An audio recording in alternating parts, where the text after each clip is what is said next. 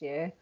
I started working for West Sussex in December of last year for the hospital discharge service, getting people out of hospital. My background for a number of years, nearly 20 years, was hospitality, running a pub, in which actually I feel there's been quite a lot of skills that have lended themselves, transferable skills, to working for West Sussex in this role.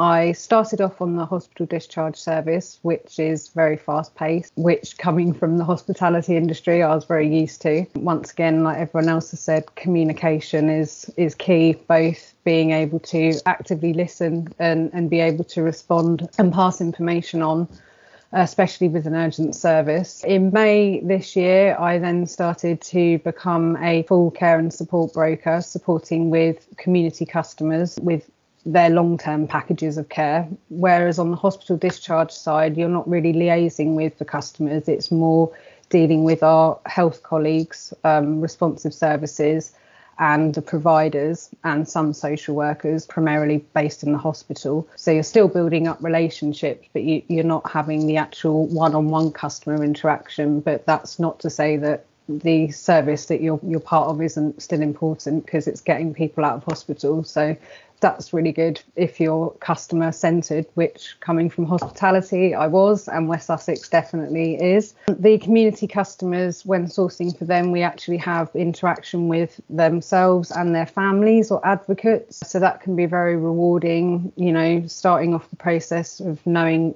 the package of care that we need to look for and tender, liaising with them, being able to see their resource allocation, the money that is allocated to them to accommodate their care, and looking at the best ways to use it. Another skill that I feel has come over from hospitality, being able to negotiate. I spent years negotiating with suppliers, and now it's just with providers and being able to discuss with customers the best way to use their money. I have now gone on to just start supporting the triage role for hospital discharge, which is great. I'm very excited about how that's going to move forward.